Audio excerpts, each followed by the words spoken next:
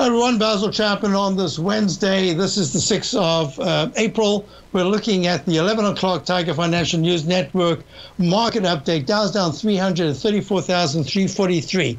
The high that was made at 35,372 achieved that peak D that we're always talking about in Chapman wave methodology. Buy signal to buy mode goes to at least a D. And look at that pullback we've had. We've had the same thing in the S&P. The S&P right now is down 60 at 44.65 from that peak D top at 46.37.30. That's the fourth highest peak. We're looking at the QQQ. Now that only went to a B and then failed. It's down 8 at 352, and that's the technicals in all of these indices at this particular point are still holding pretty darn well. The IWM though has it's just about across negative in the 9 under the 14. It's down almost 3 at 200. This is the one that's been the weakest. Gold is holding pretty well when you consider that it's had a huge move up to the 2078 level, and now it's down at the 1929s, but it's in a sideways, really it's a digester phase.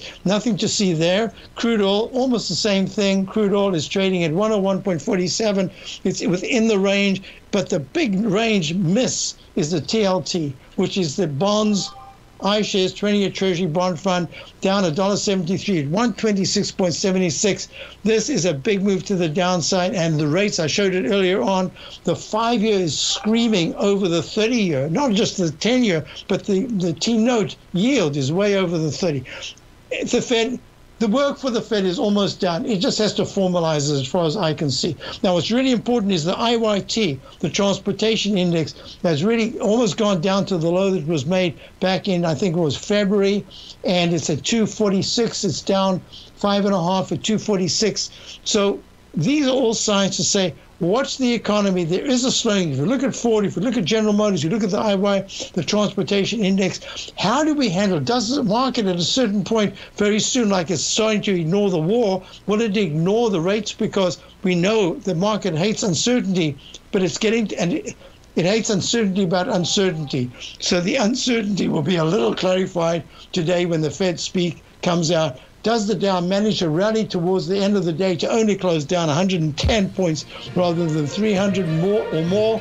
We'll see. It's a very critical moment. Stay tuned. You've got Larry Pesavento coming up. Great programming all the way through today. Tom O'Brien wraps it up at 4 o'clock. Don't forget, Tommy O'Brien starts us off at 9. Have a great day. Check out my opening call, my daily newsletter. See you tomorrow. Have a great day.